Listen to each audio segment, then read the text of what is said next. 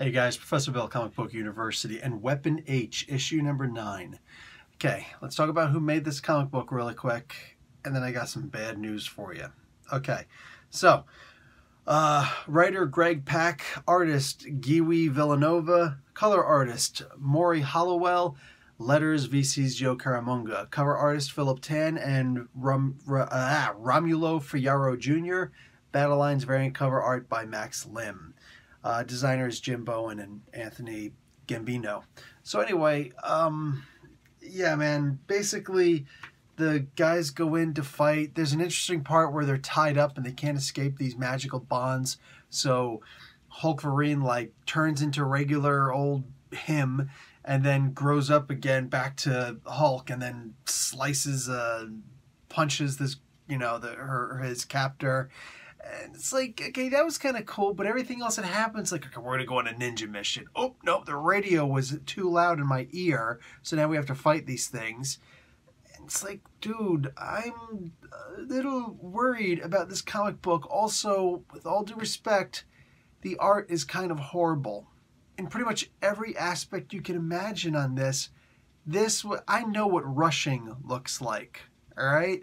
And this was just something where it's like, hey, man, could you put together this comic book for me? Yeah, I'll have it to you in a month. Oh, no, bud. Sorry, somebody else is supposed to do it. I need you to get it to me by tomorrow. Actually, this looks like it was done, how fast can you do it? I could give it to you in 2 weeks. Okay, do it. This was really hard to read. The writing wasn't great. The direction was pretty much in a big old circle. And, the ending, I gotta admit, was pretty interesting, but that just could have been so much better. Basically, a very powerful.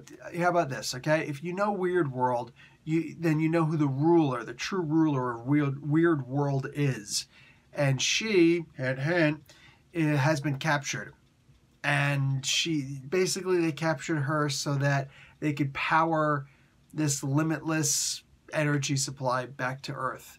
Yeah, it's really cute and all. It's a great concept, but I don't think that the execution was that great. But more importantly, dude, I'm dying here. The art is just so bad. There's a part where he's leaning down, where he's hunkered down on his haunches, and he's talking to the soldier, and the soldier barely comes up to his knees while he's hunkered down. And then, what he says to the author, like the writing is just so bad, it's the dialogue.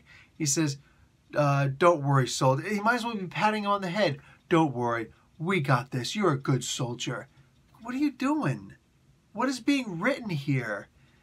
So it's a shame that this just went from, oh, wow, this was cool, to, oh, wow, this issue, man. Was not impressed. I'm not happy with this pretty much at all. This really disappointed me this week, man. Really disappointed me. Anyway, that's going to be it for me. I cannot recommend this comic book, unfortunately, guys. If you read it and you liked it, chime in. Seriously, real talk. I'd love to hear what you liked about this comic book. We might agree on a couple things, but for the most part, I feel like this just fell so damn short. Anyway, guys, that's all for me. Professor Bill, Comic Book University. Class dismissed.